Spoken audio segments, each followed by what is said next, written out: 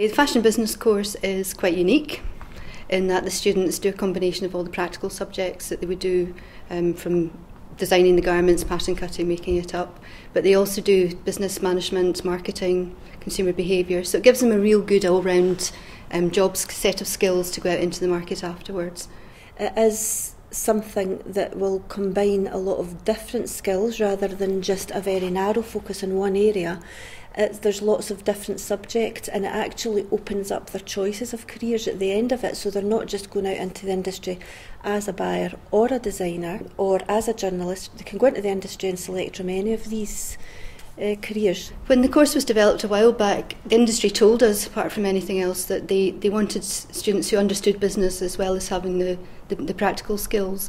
So for our students going out into various different jobs within the fashion industry, they understand the product, they understand raw materials, the vocabulary of fashion, so they can go out into an environment that's to do with marketing or to do with buying or designing, and they know the product inside out, but they also have the other business and management skills to go with it.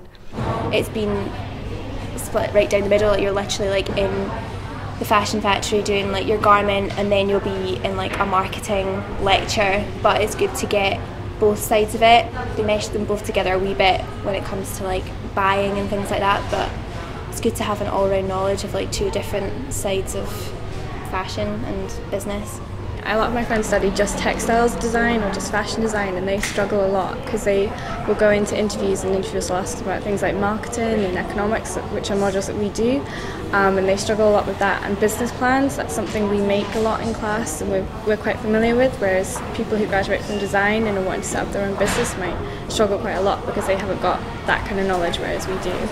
I think with fashion it's such a broad kind of area. It's not just about design, there's so many areas you can go with it, and I think this course does kind of give you a look at the different areas.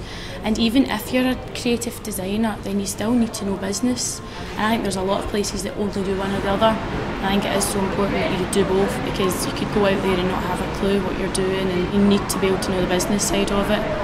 I think it's good for the students to get a balance between what we say to them, and staff here all have industry experience too, but the students are used to us, and it's good to hear it from a real life context outside the university.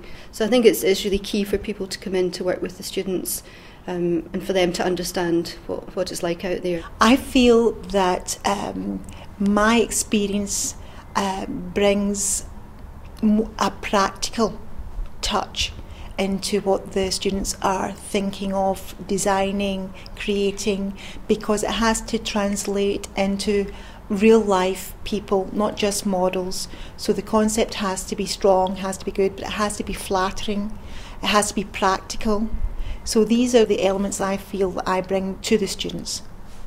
I think as a programme we are quite privileged to get the type of students that we've got on the course, and they really rise to the challenge. You know, I think it's one of the more challenging courses because of the jump from one way of thinking to another, but I do think that they rise to the challenge. They work very, very hard, and at the end of the day sometimes they're surprised at the kind of things that they're able to produce, and hopefully leave the course feeling that they've achieved a lot. And to be honest, the students go into quite a wide range of very impressive jobs.